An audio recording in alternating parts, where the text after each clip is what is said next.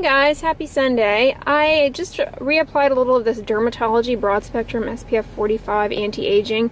The sunscreen with niacinamide that is a dupe for Ulta-MD UV Clear. I actually like it better than UV Clear. It feels so nice and hydrating going on, and it doesn't sting. It does have that pool float smell to it. But I am really enjoying it and have continued using it. It doesn't sting around my eyes or anything. It's a good one, and I definitely recommend giving it a whirl. 22 bucks, I think I said it was. I think it is for 2 ounces, so not too bad. Maybe 24, not too bad. Anyways, also, I had another tube of the Vanity Cream Lip Protectant Sunscreen SPF 30 Water Resistant 80. This is zinc and titanium dioxide only, and then dimethicone as a skin protectant. So it's very, very good for dry, chapped lips and for sun protection simultaneously. That's always a delicate balance with a lot of the lip products that have SPF in them. If they're chemical, I find they can be drying because the other inactive ingredients that are added to kind of stabilize the chemical filters can be irritating and drying. Whereas this zinc with the dimethicone, it's really nice. It is a little casty, but honestly, it blends in pretty well onto the lips. So yeah, recommend that. I also like the Ulta-MD one. The Ulta-MD one has less of a cast than this, but this is pretty good, and no irritating fragrance or anything like that. Oh, you guys, that rogue Schmitz has converted his irritating deodorant into a body wash. This bergamot and lime one. Go back to my TJ Maxx video where I pointed this deodorant out as being likely problematic. Look in the comments. There are so many comments of people saying, oh my gosh, I used that deodorant and it gave me the worst rash of my life. So yeah, I don't even need to look at the ingredients to tell you guys avoid this. Although, all that aside, I bet the coconut pineapple smells fantastic. Lily of the Valley probably smells good too. They probably all smell good, but they're going to dissolve your epidermal barrier and deposit a film of irritating fragrance. Happy Sunday, everyone. Good morning. Your outfit looks nice. Thank you. It's dress. very comfortable. Is that from Ann Taylor Loft? Looks like a Old Navy. Oh, it's really cute. And this was from Target. I got this last year. That's not a new day. Yeah. Right? I just did oatmeal this morning. And fruit. Yeah, with some maple syrup. Looks good. What did you get? I got cauliflower rice and oatmeal. Did you see the purple cauliflower? I did, yeah, I was tempted, but it was raw. I like to have it steamed in the morning. Cauliflower tabbouleh. I know, they know I'm coming. Yeah, it's like, let's brighten your world this morning. I didn't know about that tabbouleh, I really didn't. Yeah, I got rice, cauliflower, some dried blueberries, a few peanuts sprinkled on there, some cubes of tofu. There's a little bit of regular oatmeal in there as well. I also sprinkled sesame, they had white sesame seeds. I sprinkled that on the rice cauliflower, and I dusted cinnamon on it. It's a really good combination, cinnamon and the white sesame seeds on cauliflower. I know it sounds odd, but it's kind of a Middle Eastern delight. I love adding cinnamon to savory things. It's really good. I like sesame in anything. Cinnamon. Yeah, but you said sesame seeds. Yeah, I want to try making tahini sometime. I wonder if it's hard to make. I don't know. Comment below on if you have a good tahini brand. I have never really purchased it before. But I see people use it to make granola. Instead of oil, they use tahini. Oh. I think that would be better. Because I don't like most granolas. They're too... Here I go again, greasy. They're too oily, but I think with tahini it'd give it a nice nutty flavor.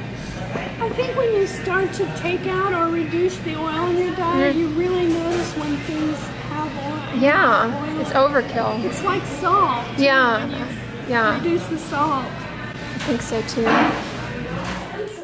Hey little boy, did you miss us? Watching cartoons. How was Curious George? Oh my, what That's is his that? favorite show. He likes Curious George. That's what we put on before we leave. But really, he likes his toy box the most.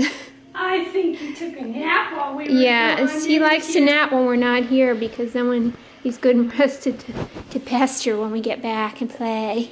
Yeah, he does a good job at that. I'm going to pull out all my toys now that you guys are here. Downward dog. Oh, Tybee. Tybee. Since he went to the spa, he's super fluffy. And soft. Yeah, yeah. Yeah, last night he jumped up on my lap and wanted to cuddle like a little teddy bear. Like a little teddy bear. Oh, I love you, Tybee. You have so much love to give. You soft little head. He's got the softest fur. He feels like a stuffed animal. He doesn't feel like a dog. Yes. Oh, yes. Massage my face, please. Aww.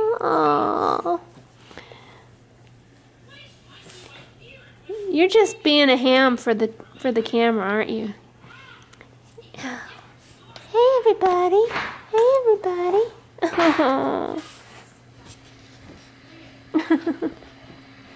Show everybody your new Costco shoes. I saw these at Costco and I almost got them, and then I come over here and I see my mom got a pair. I'm not going to put them on. Very comfy. They are Bob's by Skechers, and they've got a little squishy arch support inside. Oh, I didn't see that feature when I was eyeing them at Costco. Those are cute for summer. They also had a Tabby, get your nose out of there. kind of a beigey option that now that I'm happy with these, I think I'm going to try to grab a pair in the other color. It's been a long time since They're I've had cute. espadrilles. And they have a little wedginess to them too. Yeah, they look like they'll be good, and you can wear them with pants or a dress. Yeah, you have your. These will be my summer go-tos.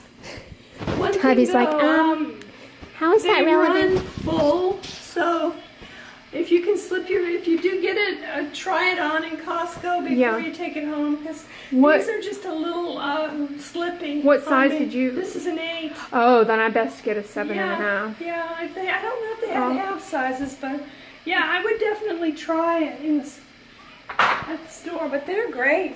Little boy, you're so soft. You know, sometimes Costco though is a little variable in sizes. Like I've noticed when I buy, anytime I buy bras there, they always come in a 2-pack, and it never fails. One of the bras is a hair larger than the other bra. That's odd, isn't it? Yeah. Little boy. Little boy. Tybee. Well, hey guys, what's up? I wanted to share with you all, I'm going to try on for you all. I've used this before. This is the PCA Skin Sheer Tint Broad Spectrum SPF 45 water resistant.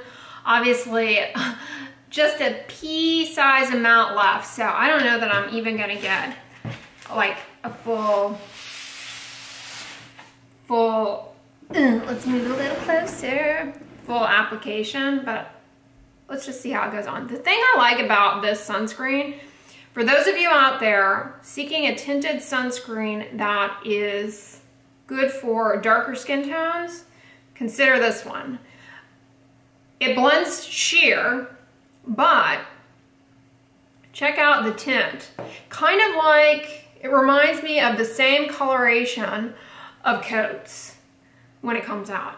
And if you've ever worn Coats, Coats is my other, Coats Natural Tint is the other one that I recommend for those of you with darker skin types looking for a tinted sunscreen. Oh, it feels really good too. No fragrance. Good for oily prone skin, good for sensitive skin.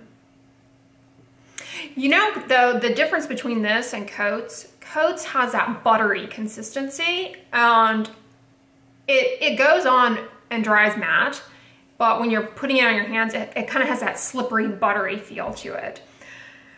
This has more of a, and don't fear this, it has more of a feel of the dimethicone in it. Dimethicone is a fantastic ingredient. Love it. Not dangerous, not going to clog your pores, not anything that the internet hypes phobia around. None of that's true. Dimethicone, fantastic ingredient.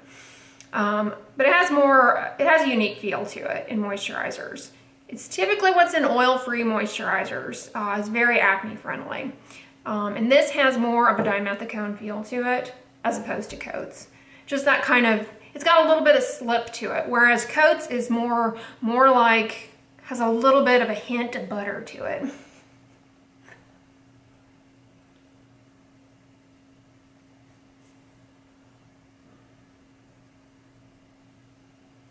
But it still goes on sort of sheer. Like, this is not like full coverage or foundation or anything. It's just a sheer tint. Like, you can see through it. That's what I mean by sheer tint.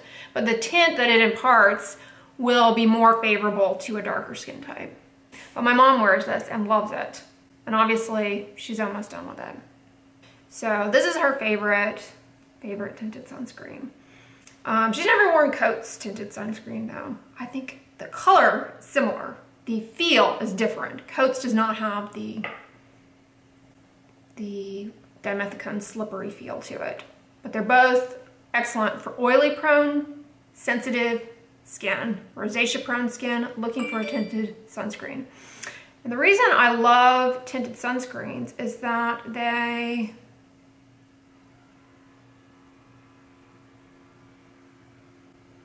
the reason I love tinted sunscreens, I was like looking on here because I was like, wait a minute, it's not on there, and then I saw it, is that they have iron oxides, okay? So for those of you with hyperpigmentation, the thing that you need to be aware of is that certain wavelengths of visible light, so not ultraviolet light, but visible light, the light that you see with your eyes, certain wavelengths contribute to persistence of hyperpigmentation. Blue light, whenever they're like making you fear blue light and light from the LEDs, they're talking about really the risk that we know associated with it is it contributes to persistence of hyperpigmentation. We don't really know anything about the effects of visible light on skin cancer or aging necessarily. We don't have that kind of information, but we do know that it contributes to persistence of hyperpigmentation. So if you've got melasma, if you've got acne that heals with a dark mark, that's you. And if you're a darker skin type, you're going to be more likely to be the type that's going to have those issues and need a good tinted sunscreen that's not going to look ghostly white on you. So the iron oxides can provide protection against those wavelengths of visible light. Not only the iron oxides that make this, the iron oxides add pigment to this and make it something that is bearable to wear if you are a darker skin type. Because the actual active sunscreen ingredients in this, the stuff that protects you from burning, skin cancer, and skin aging, is the zinc and titanium. Zinc and titanium, unlike chemical filters, also offer protection against those wavelengths of visible light. But if you're a darker skin type, and you go seeking zinc, titanium exclusive sunscreens, you're gonna run into the white cast thing that is not always gonna be socially acceptable to sport. Some of you are comfortable with it and like it, but others don't. Understandable.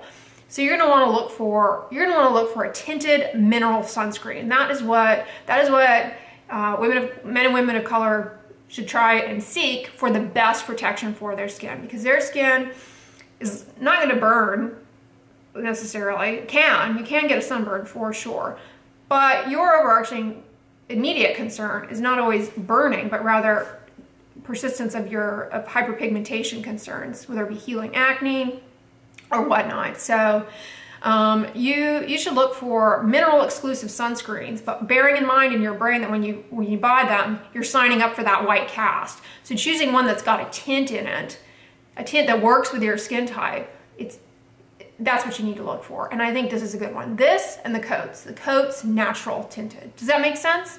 I'll list this down below for you guys, but my mom wears it. I mean, she's obviously not, a darker skin type, but I have friends who are African-American, much darker skin type than me, obviously, who enjoy the sunscreen and get along with it well. So I recommend it. Comment below though which ones you guys use, those of you who are a darker skin type. I know many of you enjoy the Coats one that I've recommended, but this is another one. It's on the pricier side.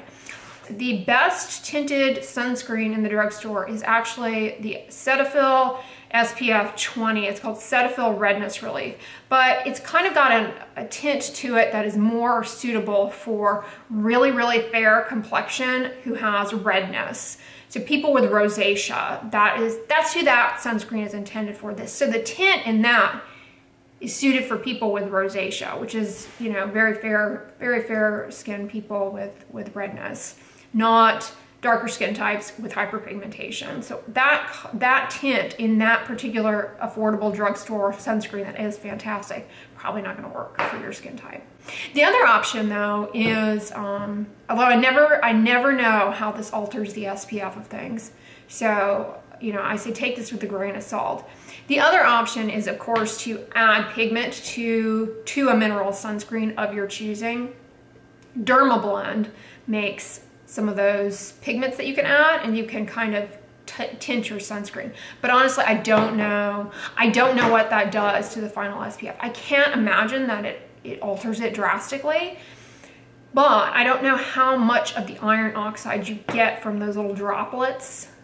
I don't know if you distribute them as evenly as is mixed in with a product like this to get consistent visible light coverage from the iron oxide component of the tinted drop, if that makes sense. But you're still getting the visible light protection if you choose to tint a mineral sunscreen, which you most likely are.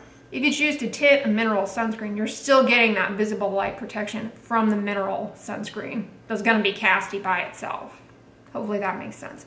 Dermablend, though. I recommend Dermablend. I mean, you guys always ask me for makeup recommendations. I'm like, I don't know.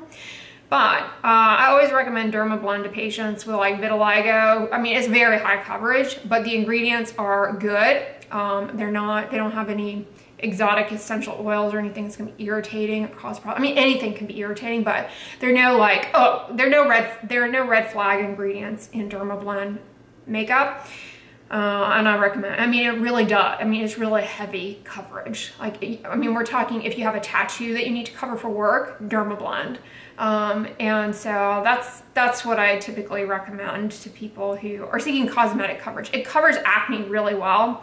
So it's not just makeup for darker skin types, it's makeup for all skin types. And I recommend, if you have, Tyby's just taking up. If you have they have a store locator feature on their website, I recommend going in and having the color matching.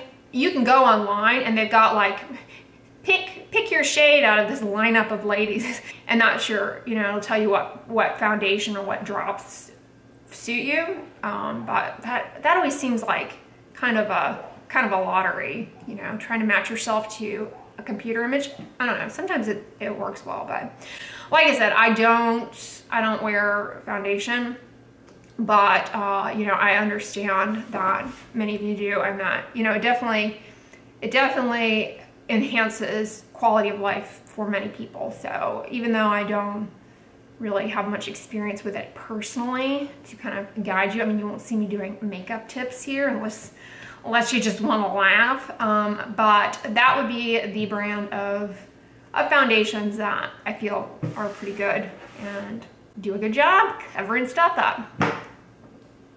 I think I'm gonna make myself some green tea. Oh, and my other big plan for this afternoon is to get my planner up to date. I fell behind I typically do my planner on Saturdays and Sundays. I typically lay out my week, and last week, because we were at the beach for the race, I didn't do it, and this week I was like, where am I supposed to be? What am I supposed to do? So I need to catch up on my planner. I just heat up, like, I don't know, a quarter of a cup of almond milk, unsweetened almond milk from Costco, or, you know, whatever opaque beverage that you want. Oat milk, nut milk. Are we allowed to call these milks? or dairy milk, true milk. All right, I just nuke it in the microwave for a minute, and we have one of these little electric kettles here that I put to boil. And I repurposed one of these little tea tins to store some of my Four Sigmatics green tea over here at my mom's house. It is the matcha green tea with lion's mane and ginger. So I just add like a teaspoon and a half. And I add in the stevia packets.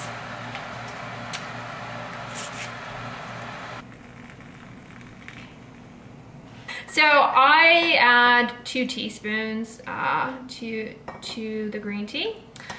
And a serving of this is like 1 to 2 tablespoons, I think, but I like doing teaspoons.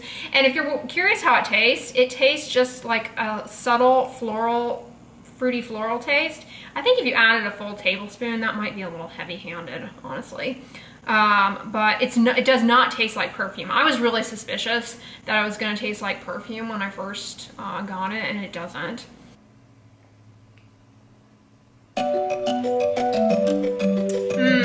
That's really good.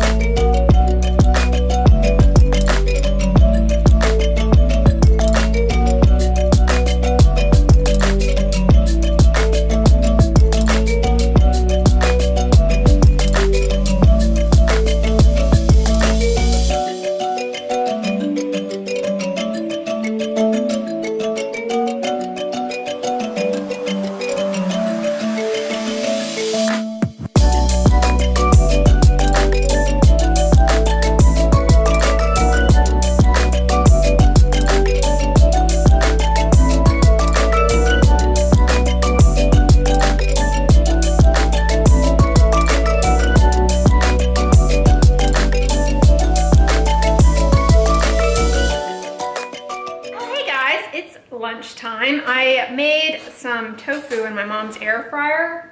What do we say? $3.75?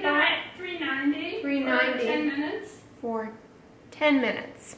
But before I did that, I cubed it up and dusted it with paprika and garlic powder, So I have that on a bed of the Costco organic mixed power greens. They're very good. Some cherry tomatoes, some sauerkraut, and some steamed broccoli, and a little bit of quinoa. It's just keen. I like your blue shirt. It's pretty. I feel like the spring. It looks nice. It's officially spring, right? Yeah. It's going to go really good when your hair is completely gray. For you, the colors of your wardrobe are going to take on a whole new pop. That's what it is. Now that your hair is more white, that is really popping more. And your glasses. Yeah, because I've never been a blue person. Yeah, because you're not a winter, as you used to say adamantly from the, what was it called? Color Me Beautiful? Mm-hmm. You were autumn. There's a new wave of that now. It's called, Dress Your, I don't know what it's called, but it's just like Color Me Beautiful. It's a new idea. Yeah, when I was a child, my mother was really rigid about the Color Me Beautiful thing. It worked really well. And it was a good way to have your wardrobe all work. When it came time to get her a gift, if it was going to be some kind of a wearable thing, I was worried, is this a fall color? Yeah, I was in autumn. I don't know if I guess now I'm going to become a global warming. How about that? I'd rather be a global warming than a deep freeze. Tybee is definitely a winter, because winters are white, have like either blonde hair and light eyes, or gray. Tybee's definitely a winter. He wants to try out for Game of Thrones. He wants to be one of the wolves, one of the dire wolves. Don't you, Ty? But anyways, guys, I'm going to conclude the vlog here. I hope you all enjoyed it. If you liked it, give it a thumbs up, share it with your friends, and as always, don't forget, sunscreen and subscribe. I'll talk to you guys tomorrow. Bye.